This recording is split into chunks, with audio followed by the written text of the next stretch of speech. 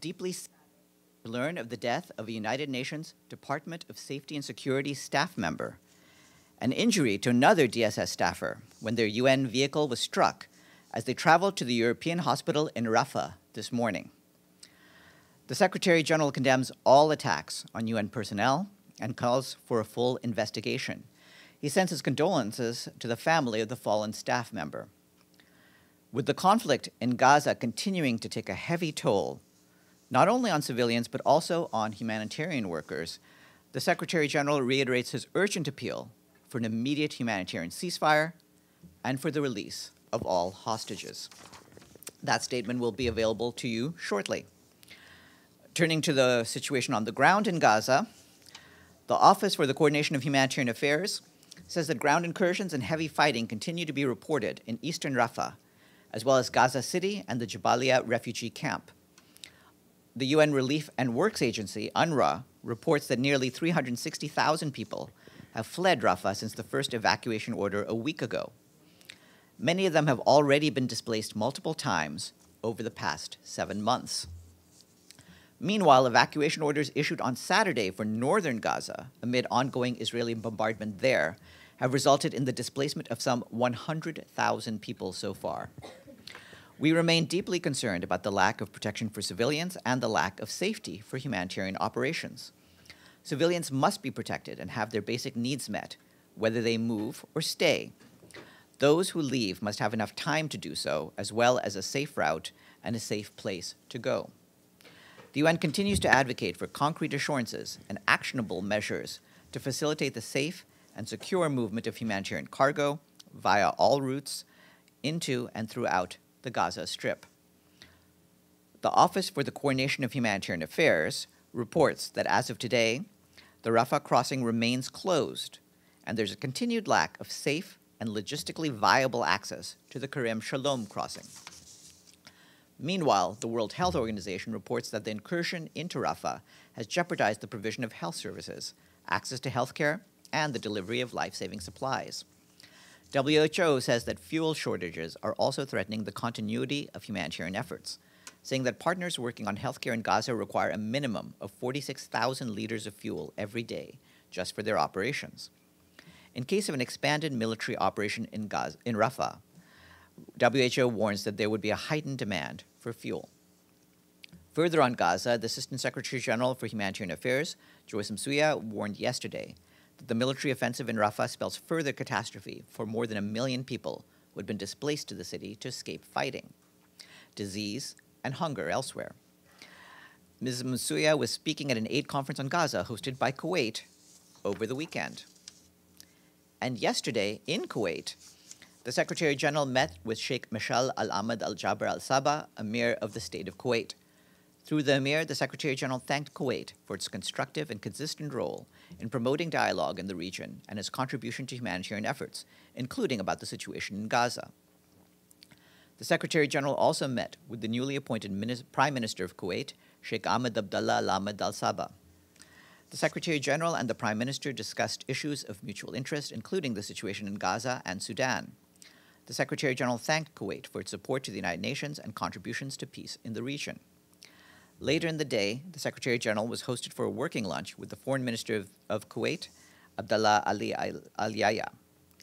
While in Kuwait, the Secretary General also met with his special advisor, Dr. Abdullah Al-Matouk, who had just taken part in the United Nations 9th Conference for Effective Partnership and Information Exchange for Better Humanitarian Action. They discussed the humanitarian situation in Gaza. And the Secretary General left for Oman on Monday afternoon. He should be arriving there in the coming hours. The Deputy Secretary General, Amina Mohammed, is in London today, where she is taking part in the Google Zeitgeist event as a special guest speaker. In her remarks, she emphasized the importance of collaboration between the public and private sector to scale up innovative and scalable solutions for the Sustainable Development Goals. She also met with various stakeholders on the actions needed to accelerate the SDGs. The Deputy Secretary General will return to New York tonight. This morning, our Special Envoy for Yemen, Hans Grunberg, briefed the Security Council members on the situation in Yemen. Speaking from Aden, where he had discussions with various interlocutors, Mr. Grunberg said he is encouraged by the constructive environment in which these discussions were conducted. He added that despite the challenges, he still believes that a peaceful and just solution remains possible. For his part, the Undersecretary General for Humanitarian Affairs, Martin Griffiths, spoke about the worsening humanitarian situation in Yemen. He expressed concern over the cholera outbreak. The majority of cases are in Houthi-controlled areas, where hundreds of new cases are reported every day. He underscored that we and our partners are taking urgent action to stem the spread of disease. Turning to Ukraine, the Office for the Coordination of Humanitarian Affairs tells us that due to the quickly deteriorating security situation in the Kharkiv region, local authorities, with the support of the UN and aid organizations, have evacuated nearly 6,000 people from the border area with the Russian Federation. The Kharkiv region has experienced several waves of attacks in recent days, which have led to more civilian deaths and injuries, including children. There's also been massive destruction of civilian infrastructure. That's also according to local authorities. Our humanitarian partners have provided support and transportation to people being evacuated, complementing the efforts of national rescue and municipal services. They distributed food, water, and hygiene kits, essential family supplies, arranged accommodation, and provided health and psychological support. Meanwhile, people in Donetsk and Sumy regions in the east and the north of the country also experienced attacks over the weekend and today. Local authorities and humanitarian partners on the ground said that homes and civilian infrastructure were damaged during the attacks. In April alone, the UN Human Rights Monitoring Mission in Ukraine documented more than 700 civilian casualties and 47 attacks on energy infrastructure across Ukraine. Turning to Afghanistan, you will have seen a statement we issued over the weekend in which the Secretary General said that he was saddened by the loss of life in flash floods in Baghlan province in the northeast of Afghanistan. On the humanitarian side, our humanitarian colleagues tell us that search and rescue operations continue with the support of the Afghanistan Natural Disaster Management Authority. Casualty figures are expected to rise. Baghlan, Badakhshan, and Takhar provinces are most affected, with Baghlan accounting for 80% of the recorded deaths. Civilian infrastructure and agricultural land have also been damaged. We, along with our partners, are coordinating with the de facto authorities on the response. 14 joint assessment teams have been deployed, and humanitarian partners have identified available emergency stocks in the region. On the health front, UNICEF, the UN Population Fund, the World Health Organization, the International Organization for Migration, and our partners deployed 27 mobile teams in Baghlan, Badakhshan, and in Takhar provinces to support the response. WHO dispatched 7 tons of medicine and medical supplies, including trauma and primary healthcare kits. Health partners also provided dozens of kits for pneumonia, acute watery diarrhea, malnutrition, and trauma. The World Food Programme dispatched more than 50,000 tons of food in Baghlan province. Turning to Sudan, the Undersecretary General for Humanitarian Affairs, Martin Griffiths, warned that Sudan is at a tipping point amid more alarming reports from El Fasher, the capital of North Darfur. In posts on social media, Mr. Griffiths said that the Office for the Coordination of Humanitarian Affairs has told the parties how they should protect civilians from this carnage, and the UN now expects them to do what the world and international humanitarian law expect. He warned that countless lives are at stake in El Fasher, which is home to some 800,000 civilians. Healthcare in the city is already coming under threat, and medical supplies are running dangerously low in the southern hospital. In the Central African Republic, a conference is being held today in the capital, Bangui, to find sustainable solutions to reduce the insecurity and violence associated with the seasonal migration of cattle and people, also known as transhumance.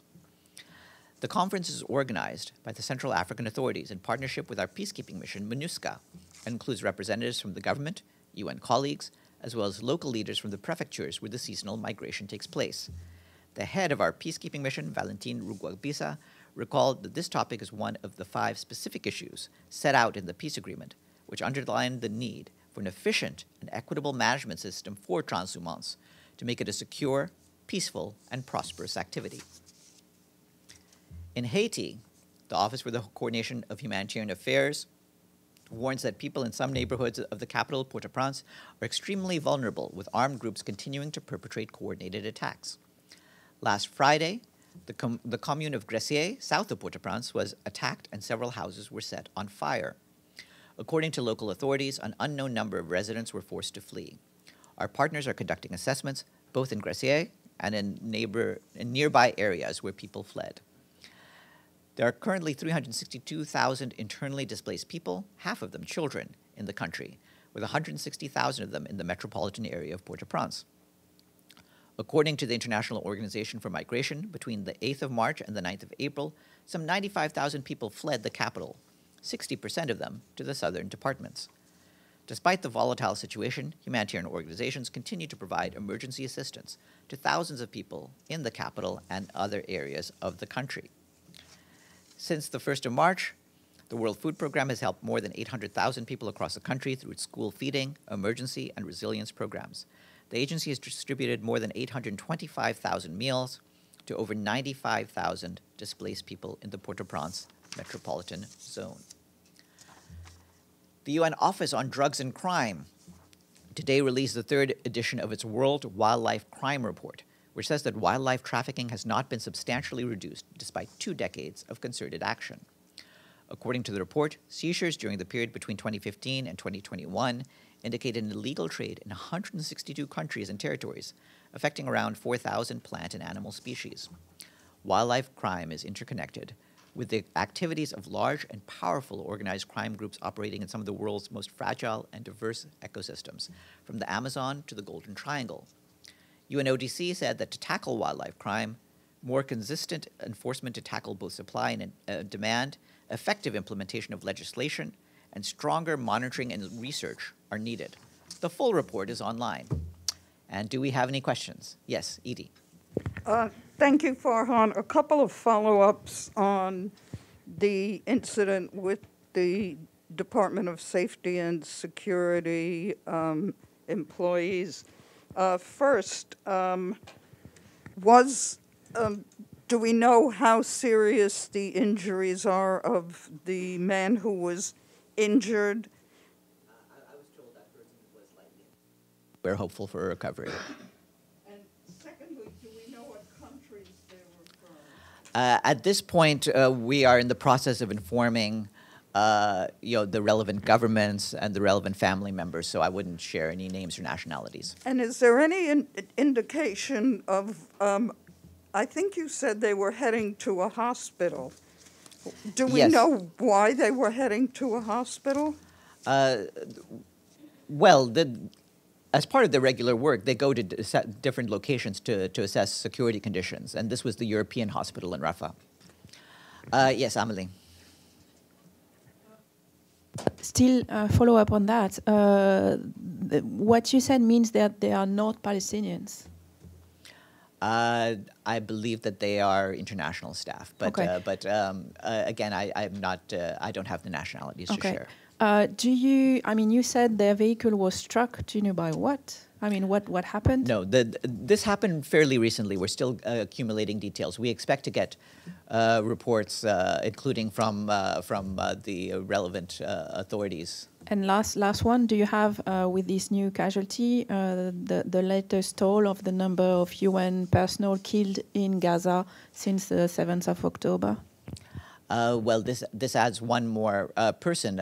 As it is, we have, I believe, close to around 190 UN personnel who have been casualties, most of them national staff of the UN Relief and Works Agency, UNRWA. Yes, Sherwin. Farhan, what is the UN doing to seek justice for the almost 200 UN staff that were killed in the war? What is the process the UN now follows? Staff members been killed by a strike in Gaza. How do you seek justice for your staff member? Oh, in all cases, we are going to set up measures for accountability. A lot of that, as you know, requires ultimately for an end to the conflict so that we can work these out. But we will be working with the authorities on the ground to get restitution for all of those who have been killed. Yes, Abdelhamid? Thank you, Farhan. I have a few questions. First, UNRWA issued a statement about being accused of hiding hostages. And they said, I think the word they used is absurd or crazy or something. Are you aware of this new Israeli accusation against UNRWA? Yes, again, what the UN Relief and Works Agency says is something we support. Obviously, they are doing their work professionally under extremely arduous circumstances, and we need to appreciate the work that they're doing. And the main office in Jerusalem has been set on fire twice. Mm-hmm. Is the UN doing anything? And, you know, Lazzarini decided to close the office. So what is the next step? Well, you'll have seen what we said last Friday about this incident. Certainly, this was something that was outrageous. And Mr. Lazzarini took the decision to close the compound until our security can be ensured. And this is something we stand firm on. Obviously, the security of UN staff as they go about their work has to be ensured by all host countries everywhere. Can I have more? One more? Yes, one more, and then we'll go around. Okay.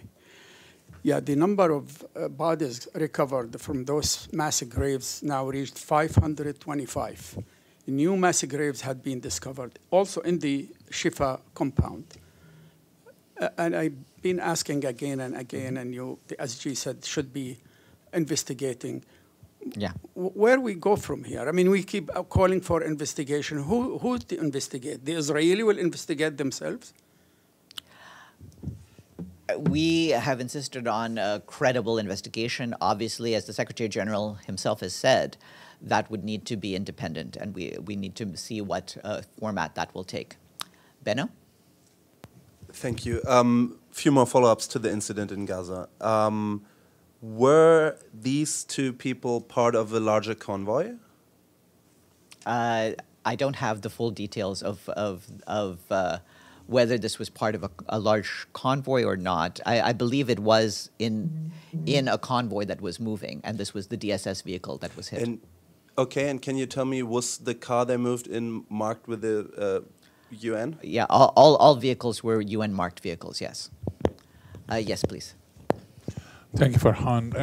With regard to the WHO statement, and they say that the current situation impacts the delivery of healthcare service, etc. In previous statements, WHO said that the medical infrastructure in Gaza is totally destroyed, in addition to other reports about epidemics, fear of epidemics such as cholera, and even somebody went even to the stage of fears of plague. Can we have Dr. Tedros from the WHO to have a briefing with us, whether virtually or in person, to clarify and give an exact and precise evaluation of his organization to the medical and health situation in Gaza? Well, I don't know whether it will be Dr. Tedros himself, but we'll ask the World Health Organization whether one of their senior people dealing with Gaza can do a briefing with you. So we'll try to set that up. Yes, Gabriel. Thanks, Farhan. There's some reporting that's come out that says, quote, the UN has halved the number of casualties. Halved, yes. It's a hard word to say. Yeah. You know what I'm talking about, though, yes, right? I do know. Cut in half. Cut in half, thank you. The casualties from Gaza, is that true? It's not quite the case, no. What I can tell you is this. The overall number of fatalities that's been tallied by the Ministry of Health in Gaza, which is our counterpart on dealing with the death tolls, that number remains unchanged, and it's at more than 35,000 people since October 7th. What's changed is the Ministry of Health in Gaza has updated the breakdown of fatalities for whom full details have been documented. So what they recently published was that they gave figures for 24,686 out of 34,622 overall fatalities recorded in Gaza. And those 24,686 people are the ones for whom full details have been documented. In other words, people who have been fully identified. Out of that smaller number, that subset of identified bodies, you have 7,797 children, 4,959 women, 1,924 elderly, and 10,006 men. And the Ministry of Health says that the documentation process of fully identifying details of the casualties is ongoing. Meanwhile, as you can see if you do the math, that there's about another 10,000 plus bodies who still have to be fully identified. And so then the details of those, which of those are children, which of those are women, that will be reestablished once the full identification process is complete. Our teams in Gaza are unable to independently verify these figures given the situation on the ground and the continuing combat and the sheer number of fatalities. And so we cite the Ministry of Health as the source for our figures. And do you have any reason to believe that the Ministry of Health numbers are incorrect based on the years that the UN has worked with the Ministry of Health of Gaza? Unfortunately, we have the sad experience of coordinating with the Ministry of Health on casualty figures every few years for large mass casualty incidents in Gaza.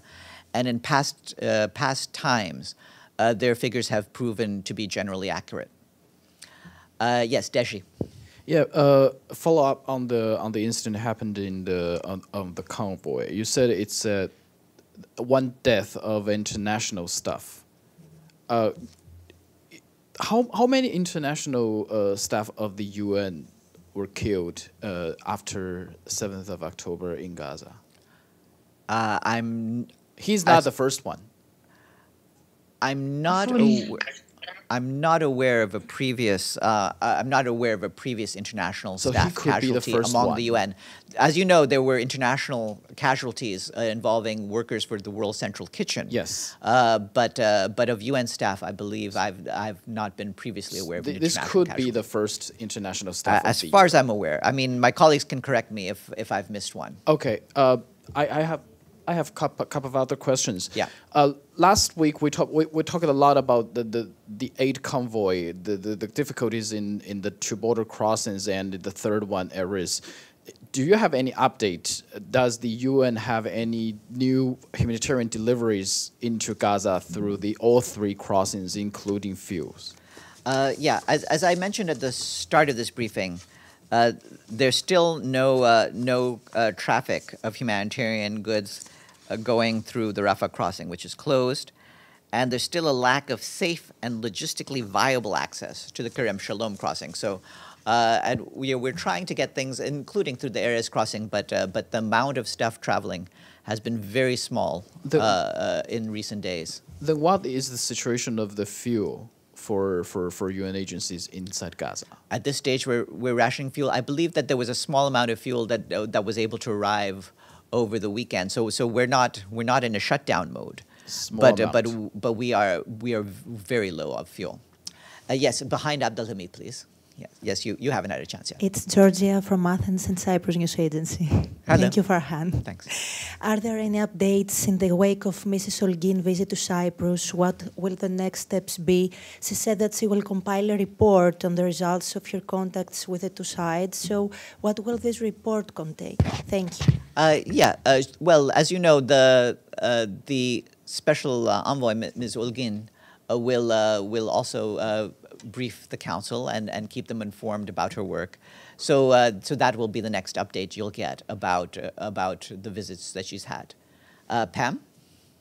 Thanks, Farhan. On the Brazil front, on the floods, there's been an increase, particularly in the south as of this morning. How much has the UN been able to get in, and what are the efforts to help? Thank you. I believe we gave an update last Friday about our efforts, and so we are coordinating, and we have been doing some efforts on the ground in conjunction with the Brazilian authorities. I'll see whether we can get a further update this week. Yes, please. According to some news stories, the Iraq's Prime Minister, Mr. Soudani, has requested UN Secretary General to permanently end the mandate of the United Nations assistance for Iraq by end of 2025. So the question is, has Secretary General received such a letter? And if yes, what he thinks about this request? Thank you. We in fact did receive a letter from the Prime Minister of Iraq last Thursday about the mandate of the UN assistance mission for Iraq. And we've transmitted that letter to the President of the Security Council. ultimately, as you know, our mandates are set by the Security Council, and it will be the decision of the Security Council to determine the future of the mission. Now, we have been doing work in Iraq since 2003, and as you know, last year we were requested by the Security Council to conduct an independent strategic review of UNAMI. And on the 24th of March of this year, the Secretary General reported back to the Council on the outcome of the independent strategic review. So the Council can take into account the results of the strategic review as it determines the next mandate of UNAMI. The current mandate, as you know, expires at the end of this month, and we'll see how they proceed. But we trust that Council members and the Iraqi government will now find the best way forward. And as they do that, that they'll take into consideration the recommendations by the independent strategic review. Yes, in the back. Thank you, Mr. Farhan. I'm Camelia from the Independent Persian. Mr. Farhan, yesterday, Secretary of State Antony Blinken told the ABC, which Israel's attack on Rafah will not destroy Hamas. Based on this comment, what is the United Nations position? And I would like to know when was the last time the Secretary General spoke with President Biden. Thank you. He has spoken with him intermittently. I don't have the last time, but we've been in touch with our U.S. counterparts on a very regular basis, including, by the way, through the U.S. mission here at the United Nations. And so we remain in close contact with the U.S. Sorry, and Secretary Blinken's comment about Rafah? Our comments on Rafah, as you know, are unchanged, and we've warned against any offensive in Rafah, and so we appreciate efforts by other countries to also warn about the adverse impact of an operation on Rafah. Okay, Edie and Abdulhamid again. Thank you, Farhan. Two follow-ups. First, on the strategic review on Iraq, can we get any details on what the review actually found or is recommending? And then I have one more question.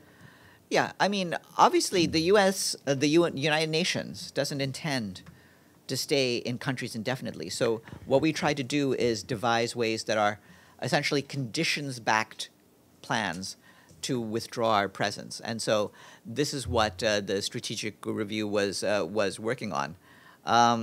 So this was a report that the Secretary General sent back to the Security Council on the 24th of March, and so now they're evaluating it. We'll see whether the chair of that strategic review, our old friend Volker Perthes, is willing to talk at some point to the press about it. And going back to what you said about the Secretary General's meetings in Kuwait. You talked about an aid conference that he attended was, I believe. He did not attend that conference. He delivered a video message to the conference. That's why I just told you about his meetings with Kuwaiti officials. So that's what he was doing at the time. Who were they raising money for, and do we know how much money was raised? Well, it was Kuwait who organized that conference, and I believe they can tell you about the figures. But we had sent, as I had pointed out, our Assistant Secretary General for OCHA, Joyce Msuya, and she was there. We quoted her here. And like I said, the Secretary General also contributed a video message to that. Yes, Abdulhamid and then Sharif. To follow up to Edie's question, did the Secretary General discuss the financial crisis of UNRWA with the Kuwaiti officials and Omani officials as well?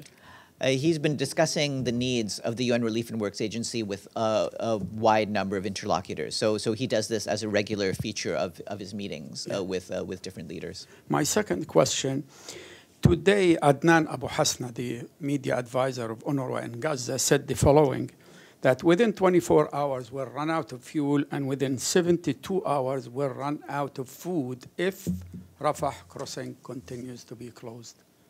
So what is the UN We are in touch with our counterparts, including our Israeli counterparts, and we're trying to get fuel in. We've made it very clear the need for fuel for our basic operations. No one should be surprised if, because of a lack of fuel, we have to shut things down, and we want to avoid getting to that point, and we've made that very clear. By the way, I have the confirmation this is, in fact, the first international UN casualty. Sharife.